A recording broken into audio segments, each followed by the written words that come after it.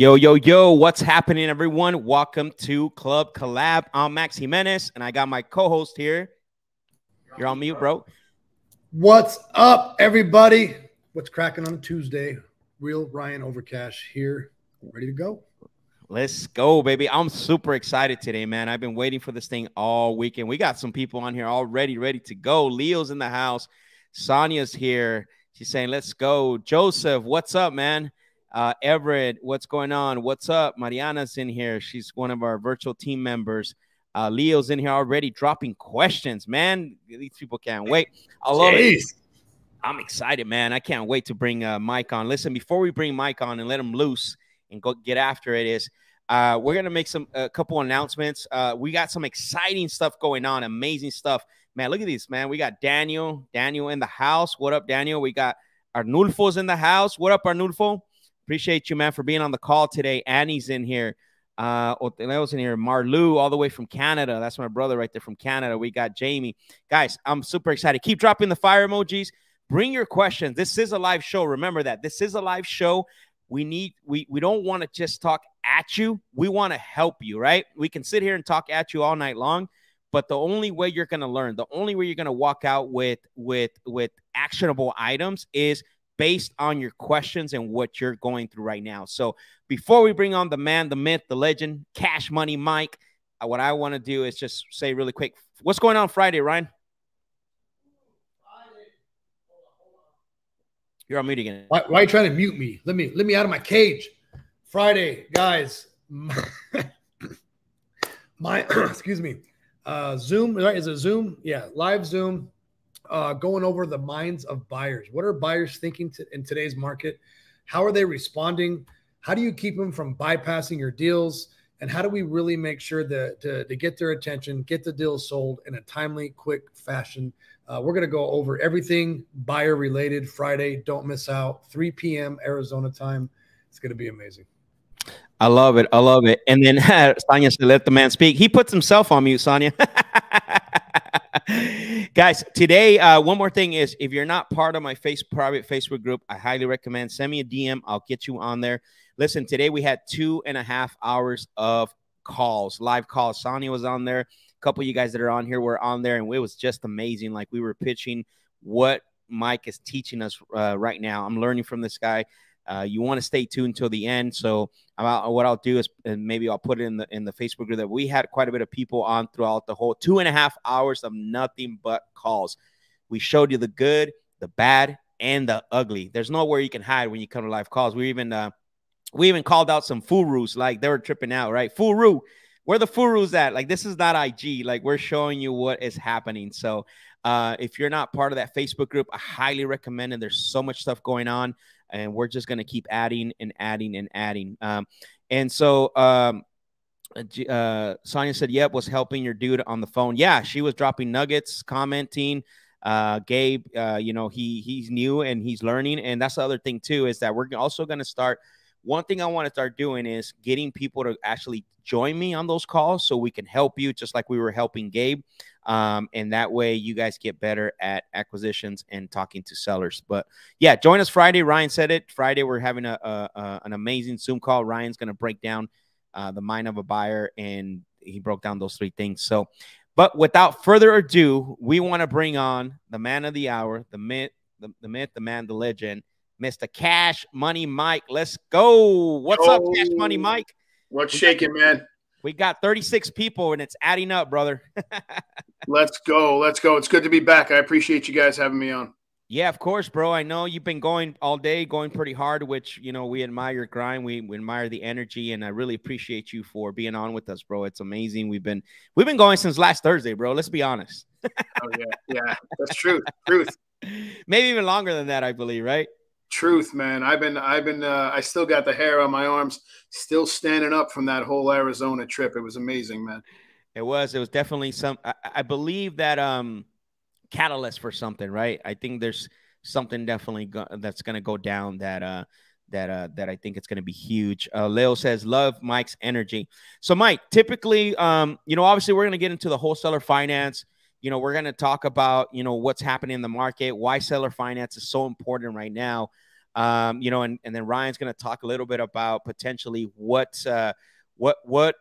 we can do on the disposition side, right? Like, so, but before we do all that, one thing I want to, you know, again, I'm gonna keep saying this throughout the show is this is a live show. Ask your questions, drop some comments. Listen, Mike is the man that loves to answer questions, just like I do, just like Ryan does. He doesn't hold anything back. So what that does, it's kind of like the more questions you ask, the more Mike gets energized, right? Like he starts running faster. Like that's his energy, right? That's his what is it called? His stone of power. He's gonna end up taking his shirt off too. Watch it, it's gonna happen. He's gonna start turning green. So but Mike, thank you for being on, man. It's a really true honor, like we always said, right? So let's kick this off. So Mike, so tell us a little bit about yourself. You know, I know there's gonna be people on here who have heard of you, a lot of them. And there's going to be some people who are like, well, who's Mike? Why are we talking so highly of Mike? Tell us a little bit about yourself. What market are you in? How long you've been in real estate and all that good stuff, brother. Yeah. So my name is Mike Termini. I'm originally from New York. I grew up about a half hour north of New York City. I live down in Charlotte, North Carolina now. I've been down here for about 12 years. I am a creative real estate seller finance educator inside the space. I've been educating this stuff for quite a while. I teach a lot of the guys that you see out there on Instagram, some of the bigger dogs, even at like the wholesale level. I recently decided to come out from behind the shadows and kind of give all of this knowledge to people who kind of need it in this pivoting market, right? I mean, there's such a big change going on. So I decided to come on out here. I own, manage, and rent a bunch of property out here. And yeah, that's what I do, where I'm from, and got 3 kids, got a beautiful wife. I love it, man. I love it. One thing that I always tell people is that, you know, you have to be careful who you learn from, right? Especially right now with the times changing and all that's happening. And one thing that I like about you, Mike, is your experience, right? You've been doing real estate now for 20 plus years, I believe, correct? Yeah. Right at about 20 years. Right about 20 years. Has your as far as your real estate career, has it always been seller finance? Did you start right out the gate doing seller finance? Hell no. I wish I had started with seller finance. I kind of look back and I'm kicking myself in the ass for all that property that I sold. Sounds like the conversation we had that Thursday, right? Yeah, man. I'm crying at some of the stuff that I sold. When I first got into it, I was just like anybody else, right? I was just confused. I didn't know which way to go, what I should be doing. I wound up getting a broker's license. This is when I was still up in New York.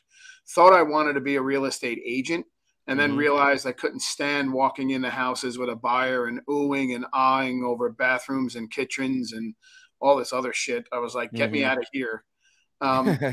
So I started looking for more investment type stuff. Believe it or not, I don't know if my brother is in here or not, but my brother was just on the live. Him and I, what really kind of kicked it off was him and I had flipped a house together on a block that I kind of lived on at the time. And from there on in, I wound up taking a bunch of education. I've been in a bunch of different businesses. I went broke a few times. Been through a foreclosure, a bankruptcy, a tax audit. So I've sat in a pile of shit for a really long time. But what was so great about those things happening to me, you know, at that time, it felt like I was never going to get out of it. But now that I look back, I am so blessed and so happy that I kind of went through that stuff. It was a major education. So yeah, and I mean, I've seen all kinds of markets too, right? I've seen up markets, down markets, sideways markets where it's real kind of, you don't understand what's going on, right? I didn't understand, how money worked inside the world, right? Like what kind of fiscal policy meant and what that meant for interest rates and how that affected us as investors. But after kind of walking through that and going through some stuff, I learned it pretty quickly.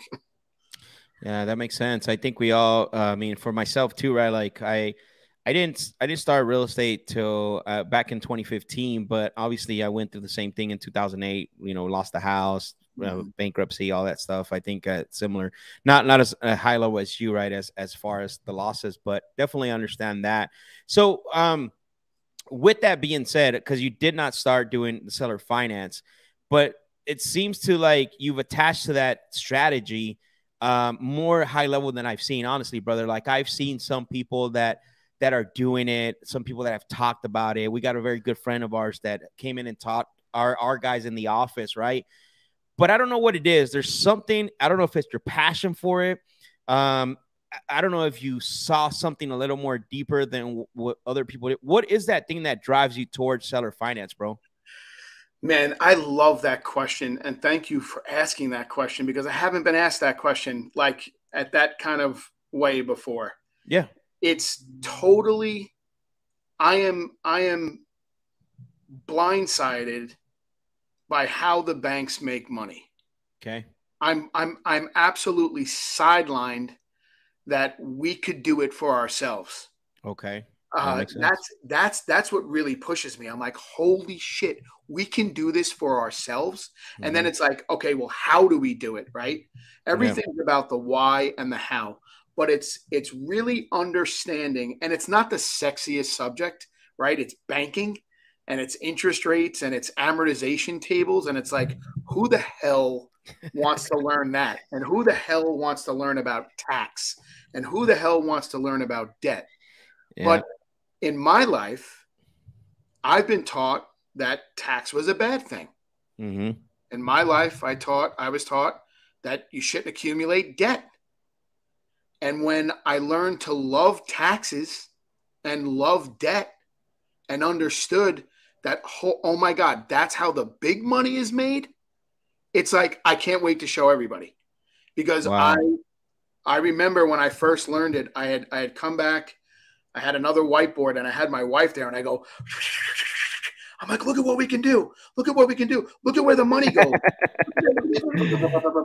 And she was like, slow down, slow down, slow down. I was like, no. I get it. Like, I get it. I get it. And more importantly, I could show other people how to get it.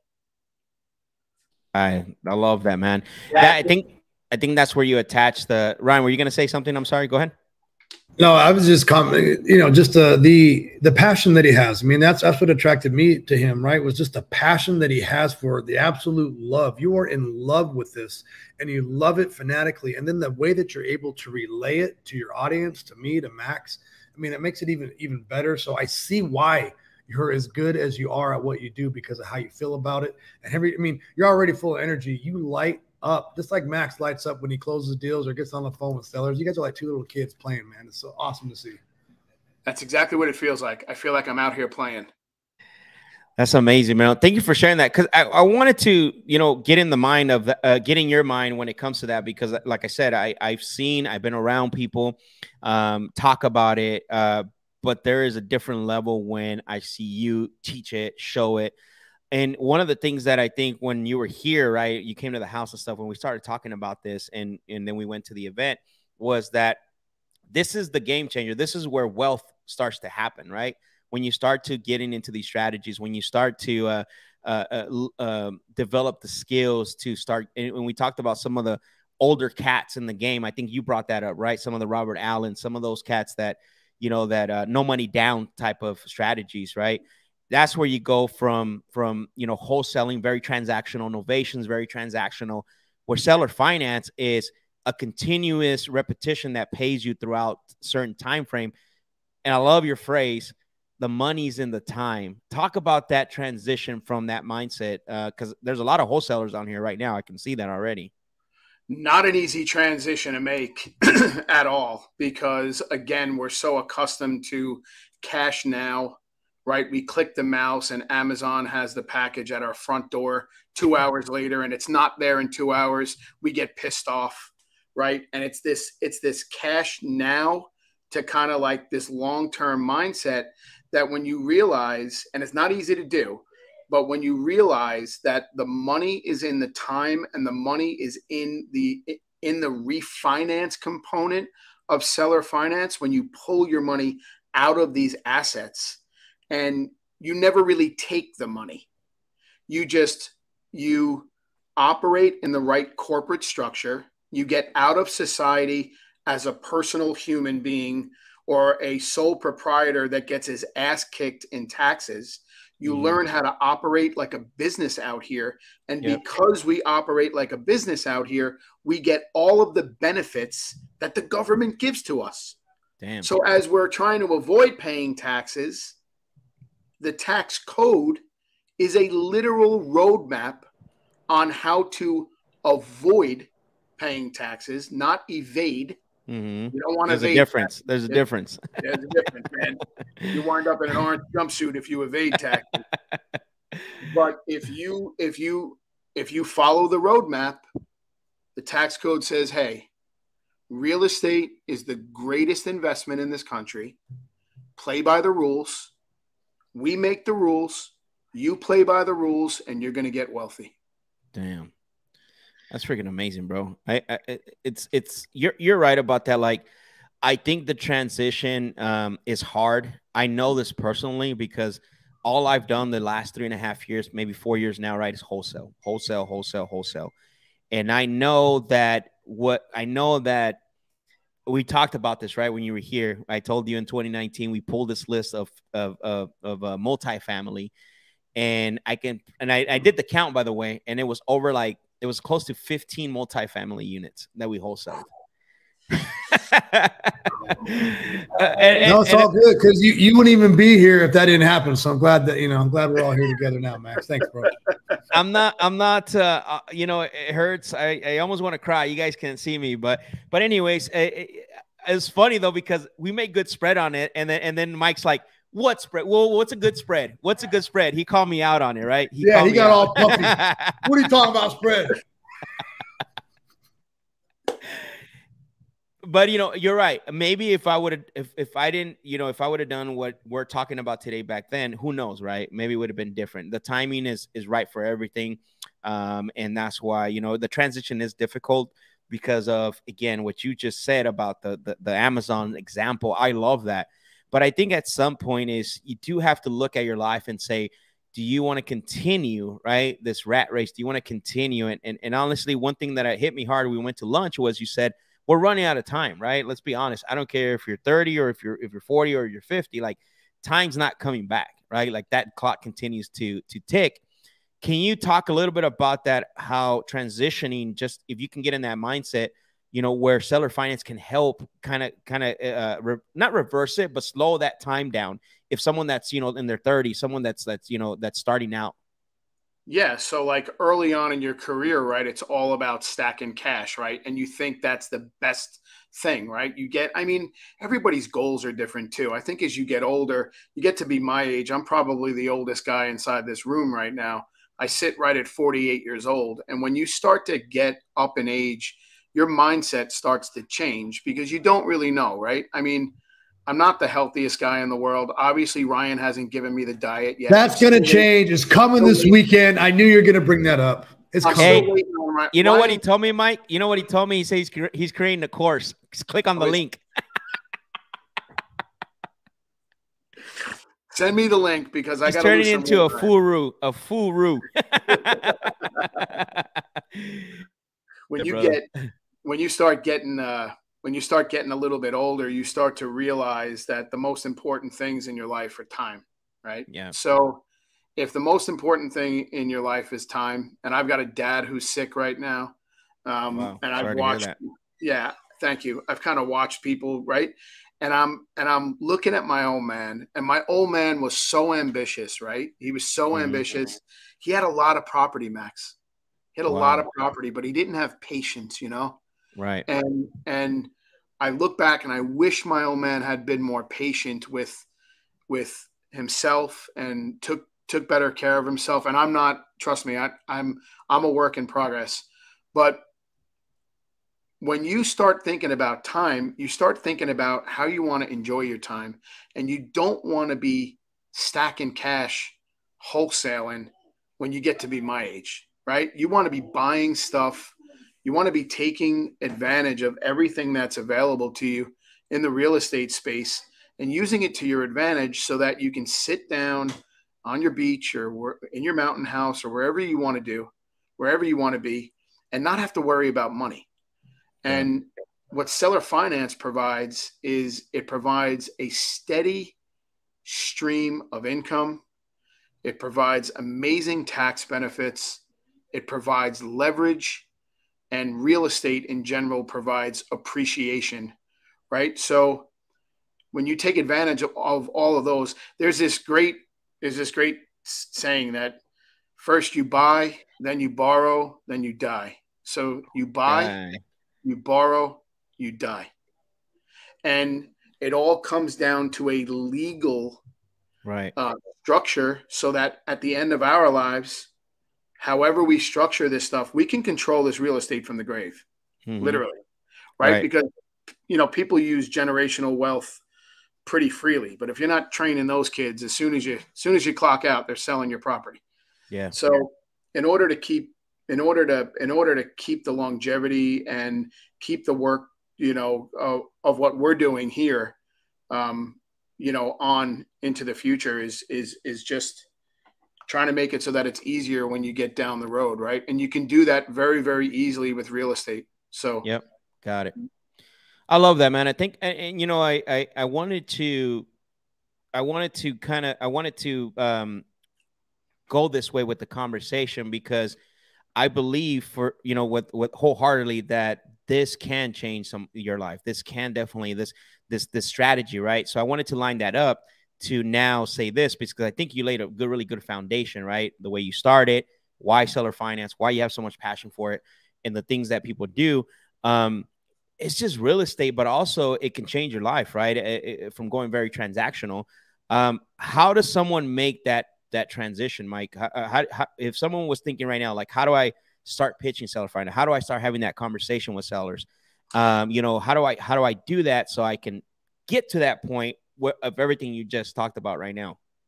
Yeah, I think in life, right, if you want to fast track anything, you get around like-minded people, right? And you get around people that can help you inside the space.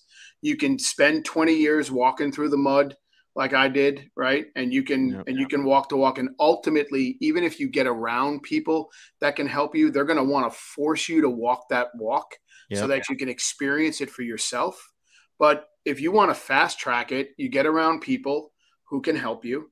And with seller finance specifically, all creative real estate is, and seller finance is in my opinion, an opportunity.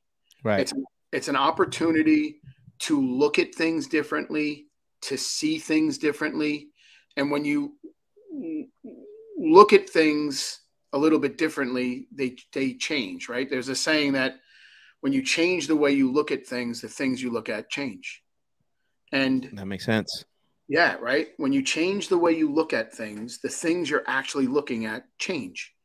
So, but what's so great about seller finance is that it's not some far-fetched idea that you have to learn from somebody and go, all right, I've got to have it all together.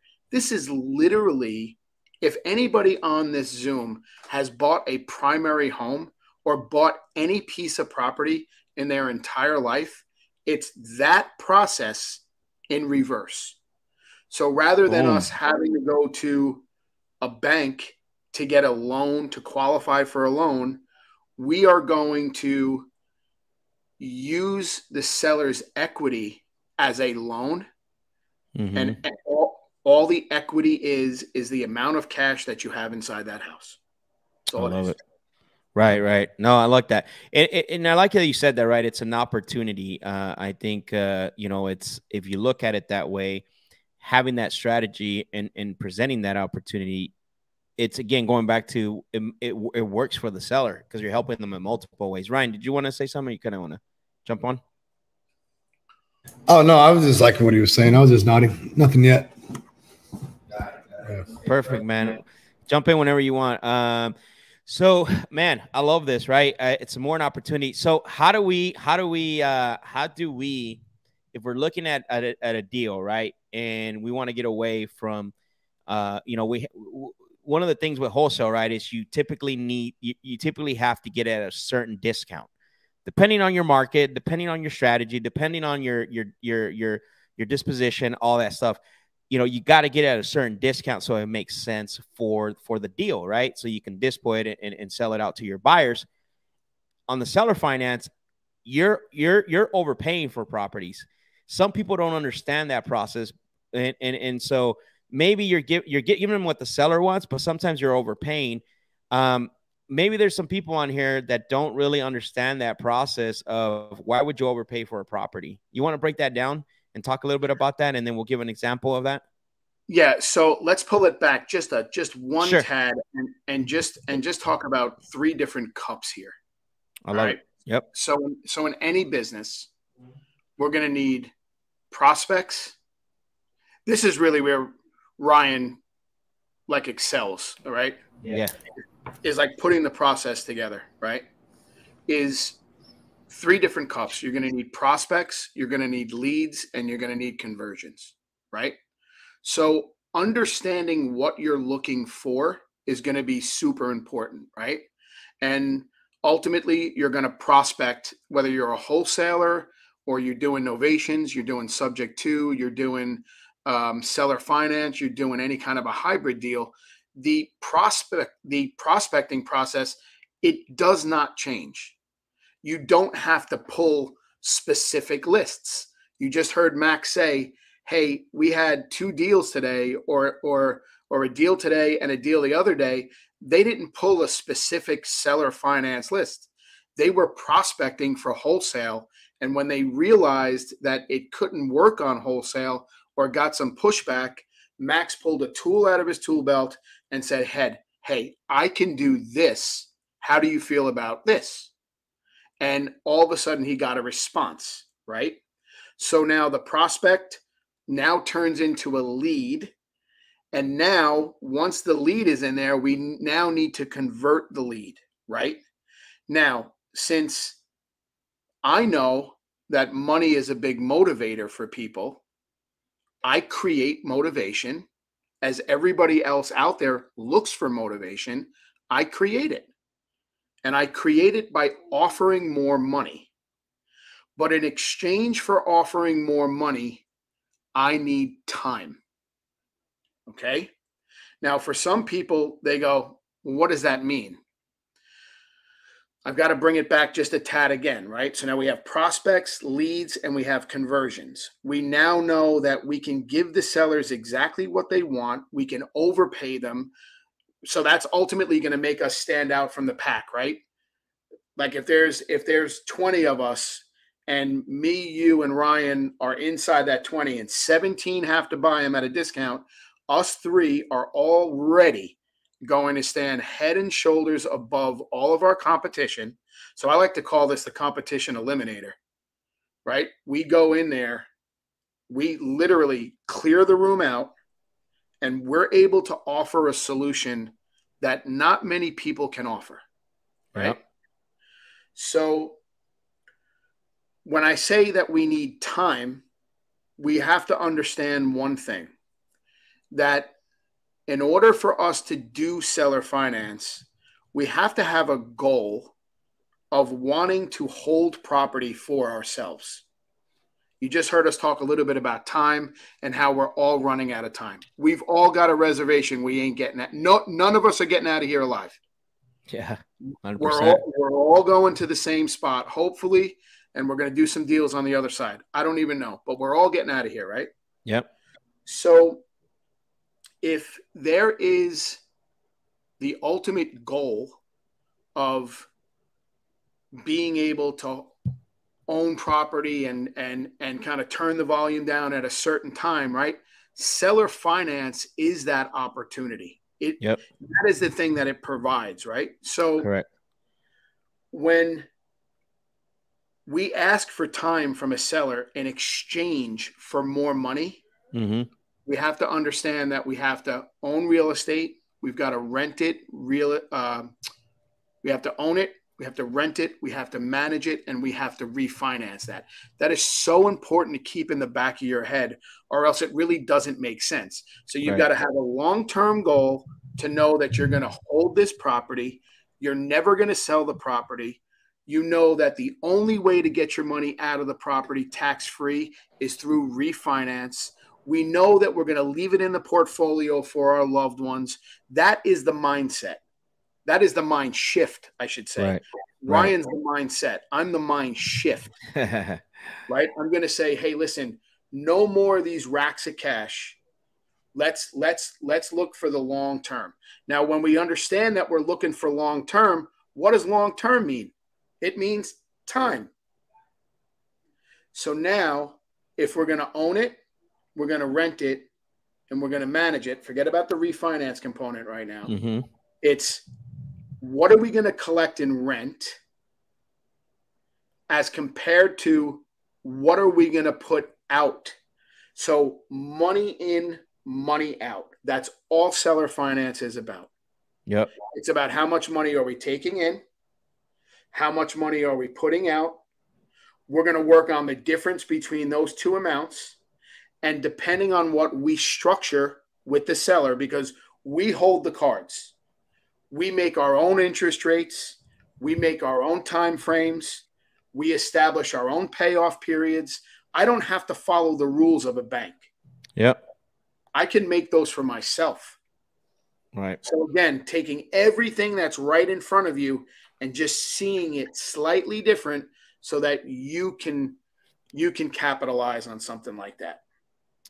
I love that. That's the difference between seller finance and subject to, right? Like on the subject to, you're stuck. Like you can't modify the rate, you can't modify the loan, you can't modify the time frame, none of that stuff. Where in a seller finance, you just said, right? Like it's a whiteboard pretty much for you, correct? Which is amazing, by the way. Man, my mind's going right now, bro, like 100 miles an hour. Hey, talk about one thing real quick. I want to bring something back a little bit that you said, because I'm experiencing this right now. Is if someone that, do you want to go 20 years through the mud, or do you want to connect with somebody like we connected with you? And we met in San Antonio, not even a month ago, correct? And I connect. Go ahead. Yeah. We met in San Antonio and just hit it off. And that hasn't been a month. And I just by connecting with you, like I had a whole mind shift, right? A whole mind shift of, I need to start doing this ASAP. And I connected with you and I could probably tell you I cut 10 years, five to 10 years off easy. If that makes sense. Yeah. Ever since you come into our lives, dude, every time I come and see Max is always looking at the whiteboard, drawing numbers. And he's like, man, I am looking at real estate in such a different frame right now. It's unbelievable. And I love when I hear that from Max. I'm like, yeah, let's go. Yeah, I love that. And I say to people like who take my training, I'm like, I will completely change the way you look at and buy real estate for the rest of your life. Completely change the way you look at it. And it's not that hard to figure out, right? You need a couple of basic skills. But I mean, I am honored and blessed for you to say something like that. I truly appreciate that. We're just getting started. Yeah, I appreciate that. Yeah, no, of course, man. I know. Yeah, you're welcome, man. And I truly mean it, right?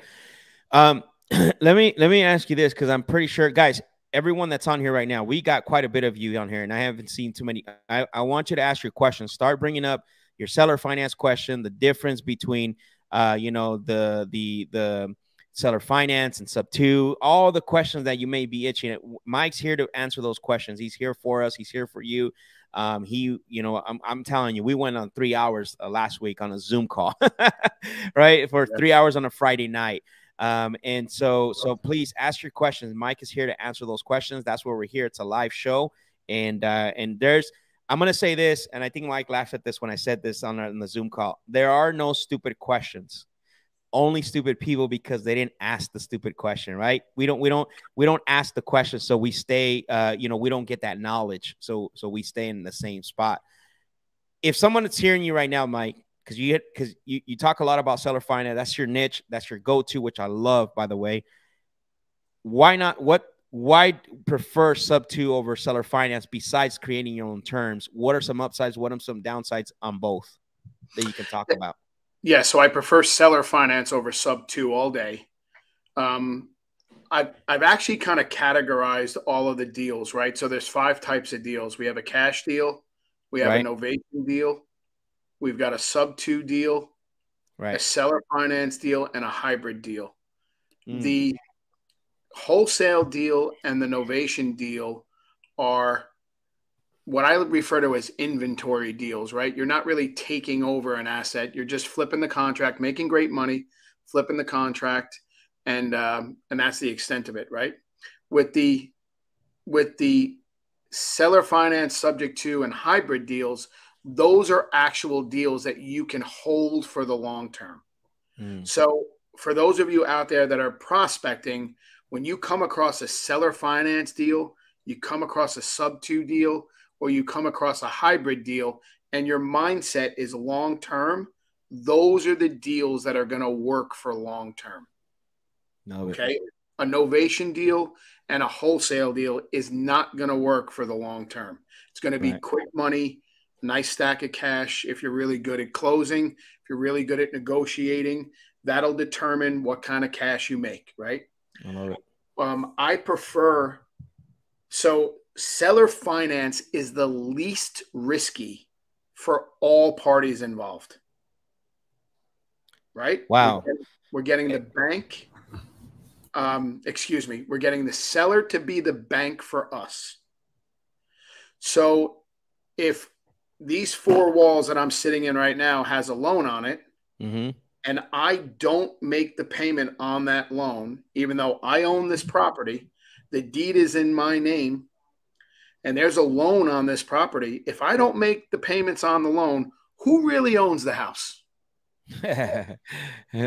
They're knocking on your door, bro. You don't.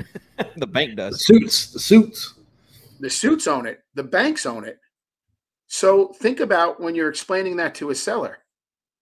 Hey, Mr. Seller, Mrs. Seller, here's the beautiful thing about this is that after I overpay you, and after I make all the payments that you want me to make, and after I do all the rehab inside your property, if I miss one payment, you get to get it back.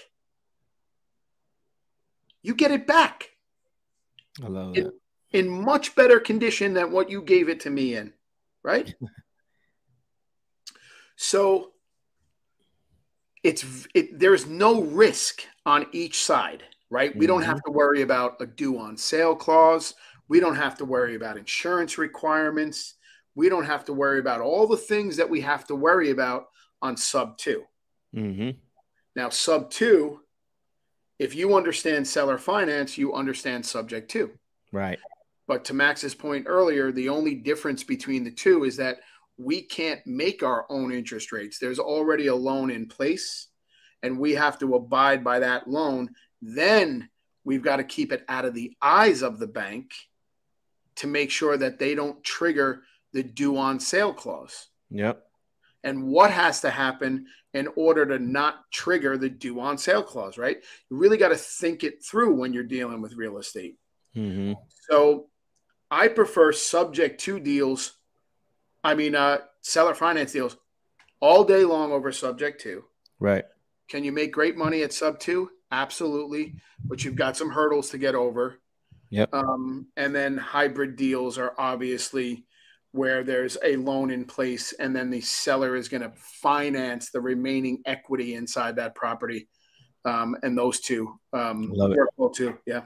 Cool, man. The questions are coming in hot now. So we're going to get to some questions here really quick. So David Castillo wants to know, Mike, did you create your own contracts? I did not. I actually had my attorney draw up all of my contracts, and I give them all to you inside the training. Boom. But I do not take any responsibility for those contracts. I always give you the liability. Like anytime I start anything off, everything that I talk about in my life has been real experience stuff. Right. But I always want to start with a little disclaimer that I don't provide any legal advice or tax advice. And I actually use those contracts. My students use those contracts, but I'll always advise you to bring it to somebody to get it looked over. Yeah, when we did workshops, we used to do the same thing. Like, hey, we're going to give you our contracts, legal docs, but you still need to do your due diligence and see if they work in your market. And if you need to modify it for certain things, it makes a lot of sense. Oh, yeah. I like what you said. I can't remember when it was, if it was on the live. It's crazy how low, how the threshold as far as wholesales to get into business, but it's the business where it has the highest legality, right? Where things can go pretty south pretty fast when it comes to legal stuff. Oh yeah, true. Yeah. Brandon wants to know, Mike, what are some benefits to share to sellers to do this type of deal with them? I had a guy ask me that today. Yeah. So again, it's all going to be about what the seller wants and what the seller needs, right? You'll hear Max and Ryan talk about this all the time, that, it's problem solving first and it's sales second, right? So if you're problem solving and you're trying to either qualify or disqualify a seller, as you're going through, it's the questions that you ask that's going to reveal what the seller wants and what the seller needs.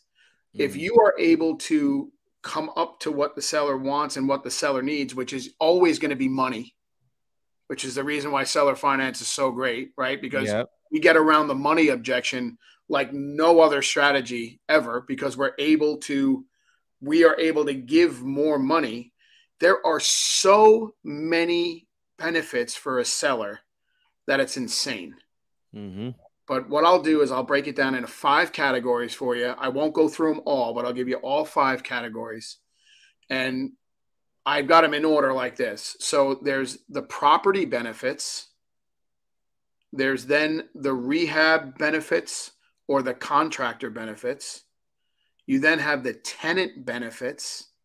You then have your typical benefits, which means what I refer to is, when we get online, we can go on to like any sell your house fast, and all the typical benefits are there. We could find 85 websites. They all have the same benefits.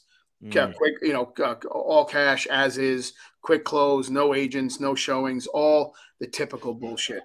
That's amazing, man. Sorry, I didn't mean to interrupt you, Mike, but that's amazing. I never thought about that, because you are in essence giving them the same benefits from that type of bit, from almost wholesaling strategy. That's crazy.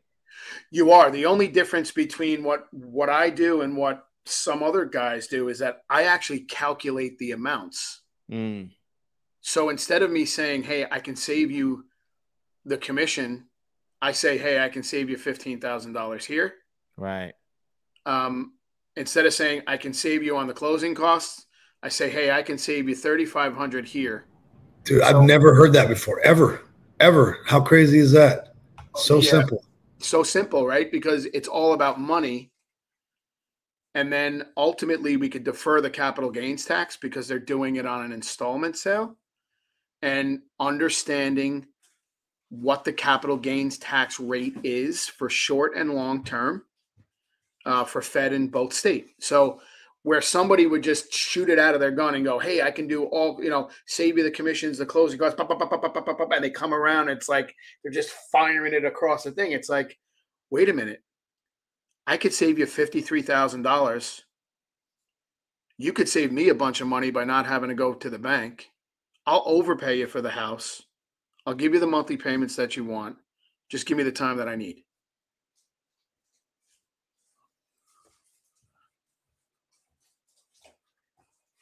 I said that's a lot of benefits for the seller, and then plus tax deferment. I mean, there's a lot that they're getting. So, man, we're getting some work. Questions are raining in now, Mike. Edgar said, when you're doing seller finance offers, are you offering down payment plus interest rate, or what's the best way to present the offer? Oh, Mike's about to get hot now. Let's go. I can see those flames. Get him, Mike. Get him. Take the shirt off. How much interest you give him, Mike? My man's got hands. About interest? What interest? So let me have that question one more time.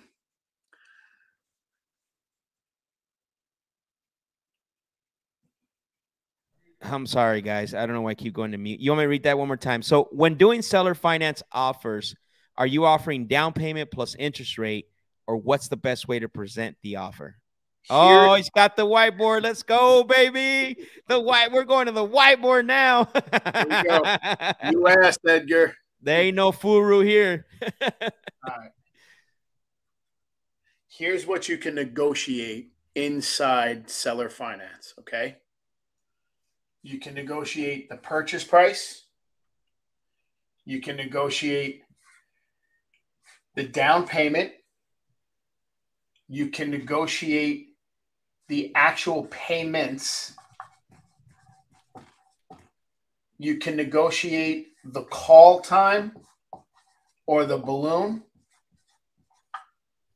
and you can negotiate the interest. Now, notice that interest is number 5 on the list. I love that. And it's all about, like Ryan just said, oh, I never heard it that way. I never heard anybody like calculate the actual amounts and then come in the back and like smack the seller in the back of the head. I keep using smack the seller in the back of the head. I don't want you to take this the wrong way. I'm a very gentle soul. No, you're from New York, bro. Let's go. Yeah. You're East Coast, Holmes. You're from Yonkers, baby. Yeah. No, I'm just kidding. Yeah. Not far from Yonkers. That's so funny. Yeah. So what I mean by smack the seller in the back of the head, like Max and Ryan, there's something that runs through their blood when they're locking up deals, right? And there's something that runs through your blood here when you guys are locking up deals. You get this thing, you're like, oh yeah, it's coming, it's coming, it's coming. I actually lost my train of thought. What was I trying to say here? The interest. We were talking about leaving it last when you're talking to sellers, and you the interest. Smack him in the head. Smack him in the back of the head. So leaving that stuff to the end where I come in with the money and like I make an impact on like what is really, I understand, and what everybody here should understand at the end of this thing is that this is all about money. Mm-hmm. All about money. Man, amazing. That seller wants to know how much they're going to make. They want to know how much they're going to save. So if you're saving the money to the end on what you can save them, that's where it really has an impact. When you're having the conversation, they're going, oh my God, this guy is going to do things that nobody else has even offered. He's asked questions that nobody else even thought to ask. Yeah. Claudio said, I agree with that approach that you wrote there. It works big time. So Claudio does some creative financing as well, too. I know him personally. Beautiful, Claudio. I'm glad. Cool. Anything else said on that question? I think you laid it out right. Interest rate to the last, but everything's negotiable. Sounds like everything's negotiable when you understand what they need and you understand what they want. If they're more about having more cash up front, no problem. We'll give you some more cash up front. Yeah. Cool. All right. So Mike, just to kind of rehash right there, Mike, just again, for some of the listeners there, we don't want to give them all they want, right? And that's what you're explaining to them right now. If they want the dollar amount, we set the terms and we're not giving interest rate. If they want an interest rate, we're going to lower the dollar amount, right? Something's always got to be moving. That's a great point, Ryan. We're always moving the pieces around. And at the end of the day, there's a really high probability that we're going to come to a happy medium where everybody wins. Boom. I love that. Jared has a question. He says, what are some common things sellers ask or say when you're trying to seller finance it, and also give an example of a good deal? It's a little, what do you think about that question, Mike? I mean, do you need a little more info on there? Or he's saying what common things things seller asks say when you're trying to seller finance it? I think what he's trying to say is, what are some of the common questions to ask when purchasing on seller finance? Yeah, maybe some the most common questions you get from sellers, like maybe objections, I'm believing, right?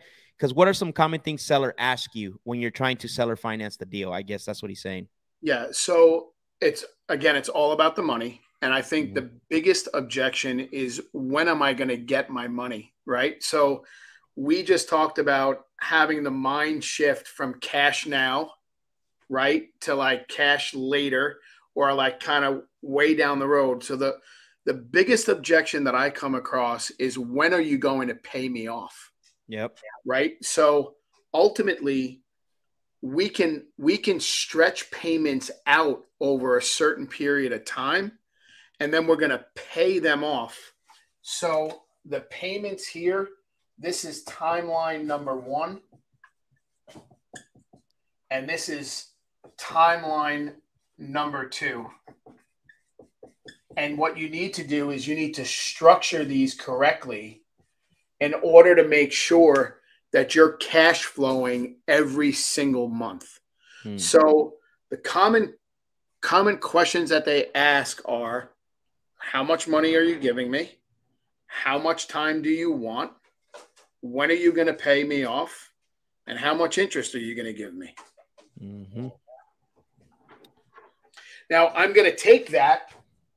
I'm going to reverse that and say, well, hey, I can't give you any interest because of A, B, C, and D. So in exchange for not giving you interest, I'll give you $25,000 more. In exchange for, I know that you want to be paid off in 5 years, Sally, but I don't make any money until year 6. Meanwhile, I make money at year 2, but I don't make any money at until year 6. So if you gave me 10 years, I'll give you $25,000 extra on the purchase price.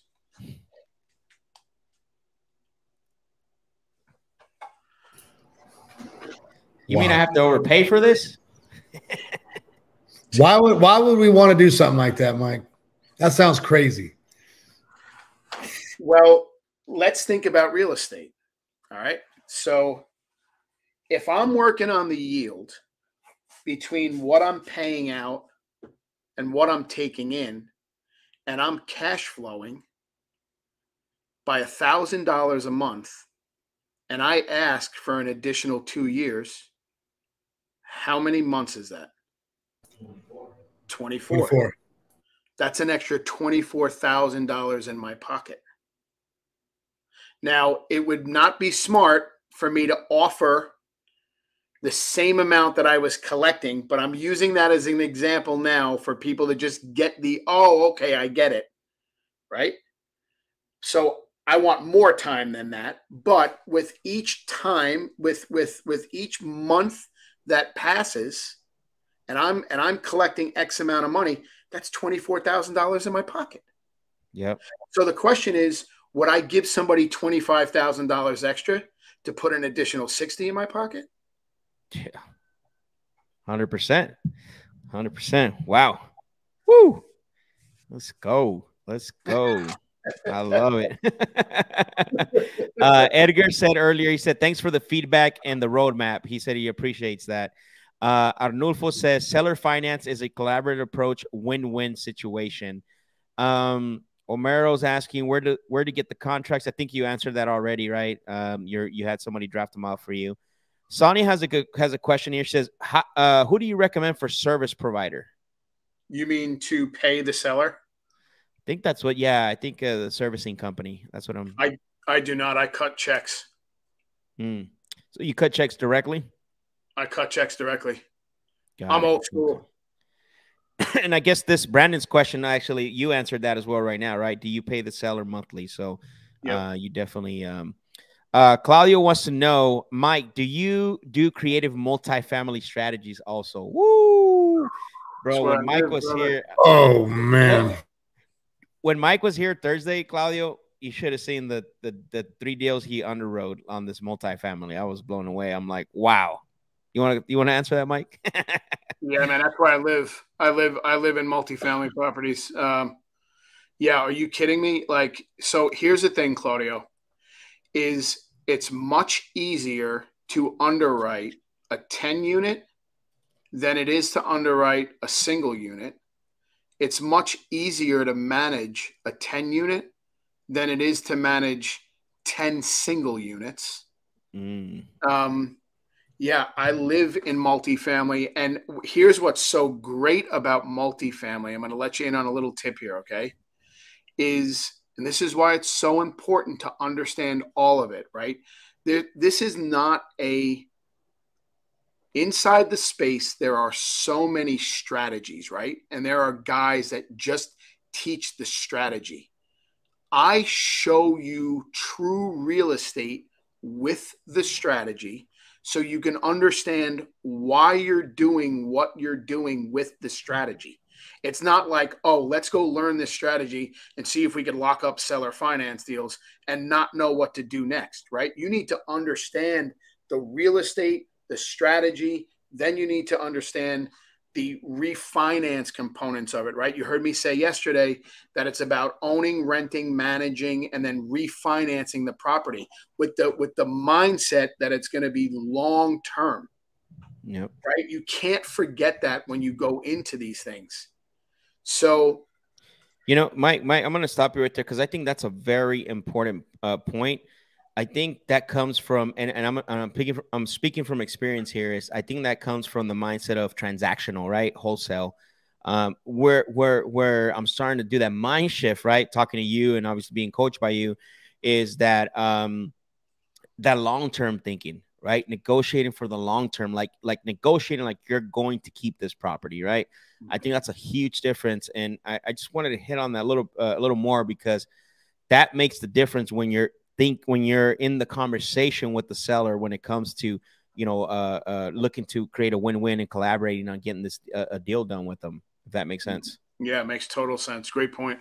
Yep, I love it. Yep. Aaron wants to know, would you be foolish to take down a seller finance deal without a contractor already lined up for the renovations?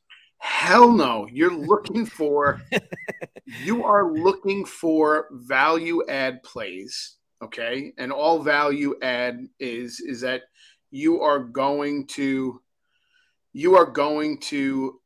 find properties that you can add value to. Now, whether you're brand new in the game, I don't know, Aaron. Oh, Aaron, what's going on, brother? I don't know if you're brand new in the game, Aaron, or if you've been around a minute, but regardless on what property you take down, you are going to have to find a contractor, right?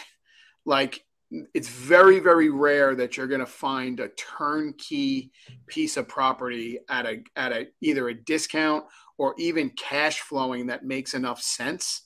Ultimately, I think even if you did find one and you didn't go through the process of hiring a contractor and walking through a rehab, you're going to learn jack shit by not doing anything like that, right? So you want to make sure that you absolutely find value add plays, because when you add value to it, you heard me talk a little bit about the refinance component. That's where you're going to make your money.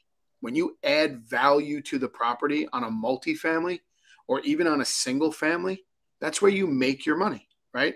So actually, there's two places where you make your money. You make your money when you buy, and you make your money when you rehab. I love that. I love that. I think if the deal, I like what you said there.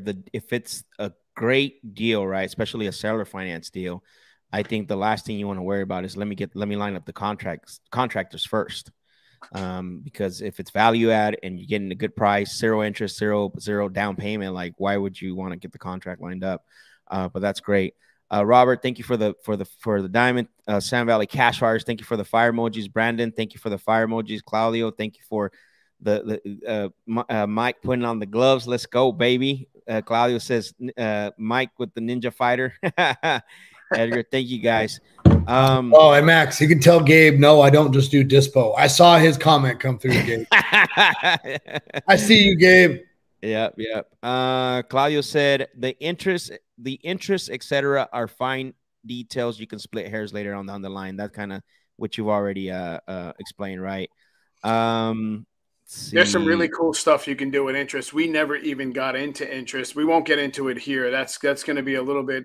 That's probably another trip out to Arizona one-on-one, and then we'll come back out. I love it. Let's go. And show what's possible there, because that's amazing what you can do there. Perfect. I can't wait to see that. David, thank you for the fire emojis. Mauricio said, if I'm trying to get into a deal that needs money up front for repairs, and we use, I'm assuming, private money lenders for funds, if I keep the deal and not refinance, how would I be able to pay off the private money lender? Or will you prefer to, and he's got a follow-up comment, to keep them in the deal long-term? Okay, so with a true seller finance deal, you could never use hard money, right? Because you couldn't get the terms that you need. You couldn't get enough time, right? Hard money, they want their money back quickly. It's expensive money and everything else. you could use private money for seller finance deals, but ultimately you have to understand, and it's a little bit difficult for me to answer the question because you would have to structure the deal where you could refinance it like quickly. So like within a 24-month period or a 36-month period. I don't believe that you'd be able to take, maybe this would help. I don't believe you would be able to take private money for less than 24 months. Got it. So it would have to be someone that that's willing to wait the long term to on the private money side, right? Yeah. So like, let's just talk about it for a second. Let's just say at $100,000 valuation, the thing needed $50,000 worth of work, right? And it was $150,000 ARV, and you took the private money and moved the value up. I mean, like $180,000 ARV, and you move the value up, and you can raise the rents high. Then it makes sense to go ahead and refinance it out, so that even after you refinance it out, you're still cash flowing. You might not cash flow at the deal that I get locked up at 0% interest, but you can absolutely cash flow after the fact. So it's not like you actually have to structure deals that are cash flowing right out of the gate, right? Once you refinance the property, you're then going to take that stack of cash that everybody's so used to, and your cash flow is going to shrink. Right? So instead of doing $1,000 a month, you're going to pull the $100,000 out of it, and it's only going to cash flow $300 a month. And then what happens? You start the process over, and over time, the value of the property goes up, all while the rents go up, and we get to depreciate the property. That makes sense. So that's the tax side of things, right? Right. Mike, on that note, though, is if you have somebody that you want to bring in as, let's say, a long-term partner, right, to stay with it so they can be part of the cash flow appreciation, that'll be that's probably a different, right? Hell yeah. I've got partners on some properties. Hell yeah. Yeah. Because again, the whole idea of seller finance, thinking long-term because of cash flow and all that, if you're going to use the private money lender, they're going to want their money back, right? Especially if it's short term. And so that might be, maybe depending on how much you cash flow from what you're saying, that could be an issue in the beginning. Yeah. So a way around that is to give them some equity ownership in it when you either sell it or refinance it or sell it on a wrap or whatever it may be. So it's not, so just be very, very clear here. You can wholesale these deals. You can do whatever you want with these deals. You could wholesale them. You could wrap them. You could get out of the management side of it and sell it on a wrap and create your own notes and don't have anything to do with the property. You're not gonna get the advantage of all of the benefits that I said before, right? The cash flow, the leverage, the tax advantages, and the appreciation. But you can absolutely collect just as much money acting as the bank. Yeah. That's awesome, man. And then the moving the notes around, what you showed me here at the house, brother. That's another high level shit. We'd be here all night, guys. If you're getting value out of this, drop some fire emojis, take a screenshot, tag us, Cash Money Mike _ Real Ryan over Cash, Real Max Jimenez. Take a screenshot and put it in your stories on IG. Listen, we want to help as many as people possible. Mike is a go-giver. Mike has passion for this, just like we do have passion for our niche. And, now getting into this, drop some fire emojis in the comment section. Like I said, take a screenshot. We really appreciate it if you can do that as we continue to answer some questions. You guys are awesome, dropping in some great questions for Mike. But we want to continue this as long as Mike is not falling asleep over there. He's on East Coast time. He's like, Monday morning coffee. Let's go. Mike, here's an interesting question from David. Has a seller ever wanted to end a contract? The seller can't end a contract. They're the bank. Yep. Just like your bank, right? On your mortgage, like my mortgage that I have here. Yeah, like the seller, right? Bank of America can't come in here and say, that's it. It's over. Yeah. The only way that happens is if I don't pay them. If you don't pay them. Right. They can't come in here and go, you know what? I'm taking that loan back. Yeah. I mean, that sounds more like a what is it? A lease purchase or lease option or something. But even then you're locked in, right? Like, yeah. You're locked in here. Got it. Donna says buy and hold equals money forever, elbow cough. That's the dab. There you go. I didn't know what that was. Look at Mike. I love it. Mike cut on it quick. All right. Jordan has a good question here. Can I wrap a property and sell it to a family without doing repairs? That's a loaded question. So can you wrap what kind of property? Yeah. What kind of deal, right? I mean, I wouldn't wrap a sub 2 deal. Somebody else had something in here about a sub 2 deal. Yeah, that's the next question right now. So Jordan is this. Oh, he's the same one. Is it possible to wrap a sub 2 deal with the seller's equity as seller financing? There's a lot of liability in that, right? Because you're ultimately responsible to make the payments on the first mortgage. So if you're going to sell it on a wrap and make the other people responsible of it, and they don't pay you, you're going to be in trouble. So with a sub 2, you want to sell sub 2s on lease options. That's interesting. You know what? And there's that's fire. Go ahead, Ryan. Oh, that was just awesome. That was big right there. I don't know if everyone heard that. You want to sell? Say it again, Mike. You want to sell sub 2 on what? You want to sell a sub 2 on a lease option. That'll protect you the most. I've never heard the gurus say that, Mike, that are subject to experts, quote unquote. That is interesting. I mean, think about it. So a wrap mortgage is nothing more than a mortgage that wraps an additional mortgage. And if you're taking it over subject to and making the payments on their behalf, there's an underlying loan in place. Then another mortgage comes on top of that. And if that guy defaults on the mortgage, who's going to make the payment on the original sub 2? Wow, that sounds like a legal situation there, brother. That's why I'm not crazy about sub 2s, man. You know, here's what's crazy about this too, like about the space. There's a lot of people out there talking the lingo, right? Like the wraps and the memorandums and the this and the that. And it's like, dog, it's real estate. Like, let's go find some good property. Let's go structure a deal in the right way and not have to worry about whether or not we're taking beneficial interest in a trust that we're going to have to go through probate on and then wrap. It's just like, it's the craziest shit right? Like, to me, I'm a little bit old school, man, but like, yeah, you're not going to wrap a sub 2 deal. Like we said, and we were having dinner right on that Thursday night, is that when you start to needing to have lawyers on call on 24/7, maybe it's something you don't want to do. Yeah, because you're playing. Yeah, I mean, you're playing with the big boys, right? So exactly. Alberto, I appreciate the fire emojis, man. I love it. Gets Mike pumped up. Juan, thank you for the fire emojis as well. Cesar, love the money bags. Sonia already money bags, baby. Yeah, money bag right there. Bam. Sonia, I appreciate. She already tagged us on IG, guys. I'm telling you right now. Hi, Sonia. She already tagged us. Juan, appreciate it. Mauricio said fire, fire, fire. Robert, thank you for the fire emojis. Annie, thank you for the fire emojis. Othani as well. Thank you for and Steven. Here's I like this one right here. If a seller doesn't mention a balloon at all, that's it. You don't have to ask anything else. I knew it. Don't ask another thing. No clowns. No clowns. We're good. No balloon. We're good. We're gonna make a ton of money. That's it, Joseph. If he doesn't mention balloon, the second part of your question, throw it out the window.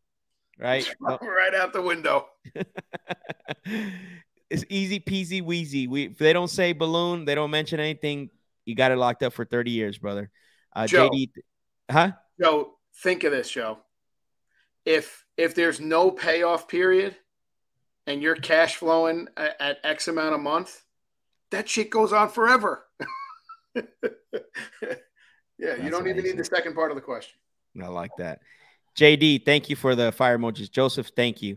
Notes, sell sub 2s on lease option. You got some good students in here, brother. They're paying attention. So Sonny says, working on one of those right now, lease option with sub 2 I'm doing right now. So yeah, make sure you get some good option money up front there, Sonia. Yep. Perfect. Liam, killing it, you guys. Thank you, Liam. I appreciate it. Let's see. Jordan has another question. So how would you structure a deal that has some equity? For example, sellers wants to sell a house for $300,000 and they have an underlying mortgage of $150,000. Yeah, so this is going to be a hybrid deal. But again, Jordan, we need to understand these questions are great questions. But in order for me to structure anything, I need to know what the seller wants and what the seller needs. I can't just come up with any kind of like scenario here, right? So how would you structure a deal that has some equity? When you ask that question, what it's saying is it's a hybrid deal because there is an underlying, right? The seller wants to sell their house for 300 and they have an underlying mortgage for 150. So I would pay 300. I'd pay 325. I'd pay 350. I can give that seller $50,000 more than what they want. I could take over that mortgage subject to, and then I'll need to get what I need to get on the remaining equity part. But we need to know what they need and what they want. Yep. Yeah, the structuring part, it's difficult to do because that 150,000, between the underlying loan and the difference of whatever that 300,000 is, like, how are you going to structure it if you don't know what they want, right? I think that's what Mike, what you're basically saying. They want $300,000 in a purchase price. We've got a $150,000 loan. What do we need? What do we need to know about this loan? We need to know the interest rate. The rate. We need to know the right. We need to know the rate. We need to know how far into the loan they are, right? So we need to know the rate. We need to know the payment. Now, let's just say let's just say that this payment here is $1,000 a month, right? We can't change that. Max said it earlier, right? There's an Mike, he gave a follow-up to the question. Understood. I was able to structure a deal with 0 interest, 30K down, and a 10-year balloon. Yeah, what are you worried about? On this? Yeah, then that one. Yeah, he's going to make a ton of money. What's it going to rent for? Yep. So. Yeah, perfect. Man, good job. That's actually a really good deal. Nice job, Jordan. Yeah. Yeah, great job. I'll buy that from you. Wholesale it. Yeah, man. You want to wholesale that thing? I'll give you a nice pack. All right. So I think this goes with the same thing, right? Talking to someone with only 10K in his mortgage, so it's not free and clear, but seems willing to do a seller finance deal over 10 years. How would you handle the 10K? I think you just explained that as well, right? I think that goes with what we were just talking about. With such a small amount, Aaron, you pay that $10,000, right? Make it a true seller finance deal. Yeah. That's such a small amount of money. Yeah, no, for sure. Joseph, thank you for the money if you don't have it. Say that again, Mike. I said I'll lend him the money if he doesn't have it. On that deal? Yeah, I mean, hell yeah, 10 grand? I'll lend you 10 grand, brother. Yep. Hit him up, Aaron. He ain't kidding, man. Hit him up, bro. I'll lend you 10 grand. We gotta, we'll have to talk about some terms, but I'll give it to you. Yeah, I mean, Cash Money Mike _ hit him up, Aaron. He's got that in his pocket. I guarantee it. That's why they call him Cash Money Mike. Let me tell you the story about why they call him Cash Money Mike. This guy, he went into McDonald's to buy his daughter a 59-cent ice cream, and he pulled out a rack of 10K and put it on the counter and said, "Take the bill." And then I'm just kidding. It's similar to that, bro. It's similar to that. You know, I'm never gonna stop saying that, right, Mike? That's what happened. A big rack of cash. Oh my God. Mauricio said, if they don't mention a balloon, there's no payoff period. You can technically do a 100-year term. I mean, man. Yeah, I mean, ultimately, if they're not really worried about the call, if they're not worried about a call at all, and all they're worried about is that monthly payment, I mean, at some point, you'll probably want to structure something on a 30, 40, or 50-year note. It all depends on their age too, right? You don't want to be getting a I mean, it's up to them to kind of structure their, estate stuff after they get out of here. But yeah. No balloon and all the time in the world. You're going to make a bunch of money. David said you seller finance the ice cream. I'll finance you anything, brother. What you need. Oh man. Jordan's got a follow up to the, so essentially this is the family one. So essentially I was thinking to wrap the deal to a family. We'll have to break down with the number with you and see what you be the best exit strategy on that deal. Hit him up, Jordan. Hit him up, man. Hit him up. Sonia said, I'm curious, what Mike terms are and how much time would he give?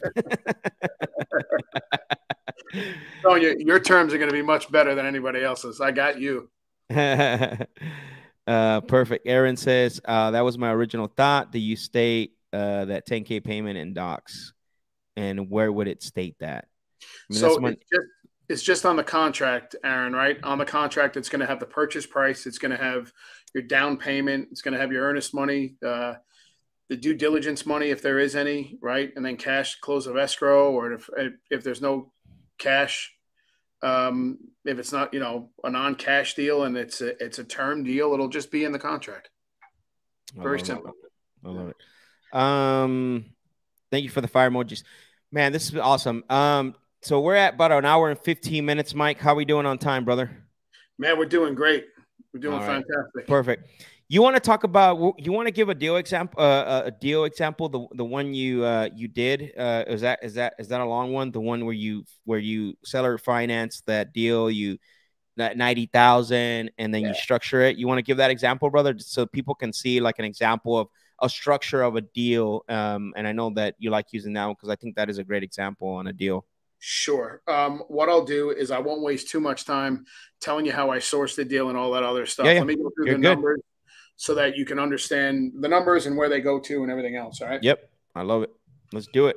Don't worry about time either on our end, Mike. So yeah, I'm fine, man. I can go. Cool. So let me tell you a little bit about the deal. So long story short, I wound up finding a guy who wanted to invest in real estate. He had $100,000 in cash. He was a young guy, and he had never been in real estate before. My wife sold him a house for 40 grand. I set the rehab budget for him at $40,000. He should have had $20,000 left over. And long story short is he couldn't get it finished. He couldn't get it done. He asked me for $10,000. And I knew that if I had given him the $10,000 that he was absolutely going to have a hard time paying me back. And if you have a hard time paying me back, I'm going to come and foreclose on the loan. So anytime I loan money out, if you don't pay me back and you don't have all your shit straight, I'm going to come get my money, right? I like to do things legally, right? So he asked me for 10 grand. I wound up going up to this house and he was like 95% done. It was all brand new stuff in there, brand new floors, brand new kitchens, brand new bathrooms. And I can immediately sense that by him asking me for the 10 grand, that he still needed that money to kind of bring it to retail, which was, his intention. And I knew he wouldn't be able to get done. And I can kind of sense that maybe he had put in some of the materials that were laying around inside the living room on a credit card, because there were like a bunch of stainless steel appliances and all the stuff. So I just came out and asked him, right? I said, listen, are you behind on your credit card payments? And he said, yes. Now I'm starting to get into the fact finding of all of it is, right? Like all of the motivation, right? So now I know he's behind on his mortgage, on his credit card payments. I asked him how much. He said he was behind like 4 grand. I asked him where he was living. He said he just took an apartment. I then asked him how much he was paying on the apartment every single month, and I was just gathering information. All the while, my wife is a broker. She comped the house for me. And what it was there was a comp on this house at $180,000. Okay. I had let me fix that. Yeah. Let me go one more. Give me 1 second. It take 1 second to get that thing back. There we go. We're back. All right, we're back. good. All right. Yep. So $180,000 ARV. Okay. And I just flat out asked him, I said, hey, listen, I said, what do you think your time is worth here for the property? And he said, well, I'd like to make like 20 grand. And I said, okay. Or like, I don't know, 25,000. And I said, okay. I said, let me think about it. I'm going to go ahead and order an inspection. I was willing to pay for the inspection up front because I knew I was going to buy the house. So I didn't mind getting the inspection. And I remember saying to the inspector, I go, dude, do not come back to me with less than 100 pages. I want you to rip this house apart. And the guy did the inspection and he came back. He brought me 103 pages. And I met Jason back up there and I started going through it. And I said, Jason, you told me this was done. And you told me this was done and it's not done. You told me this was done. And as I'm going through it, he can sense, and I know what I'm doing. I'm trying to get the price down, right? So long story short, I wind up agreeing to buy the house for $105,000. Okay. $105,000. And I knew that he was $4,000 behind on his credit card payments. So I wanted to offer him more money, just like in the last, whoever was on the live right before we got onto this YouTube, you heard me say, I knew that the guy needed $5,000. How much money was I going to offer him to make him feel like, oh, okay, you know what? I'm getting enough here. So with this guy, Jason, he needed $4,000. I offered him $10,000. And he said to me, well, Mike, I need more cash down. And I said, well, how much more cash do you want? And he said, I'd really like to get 20. And I said, here's what I'll do, Jason. I'll give you $10,000 now. So this will be a down payment. I'll then give you another $5,000 in 18 months.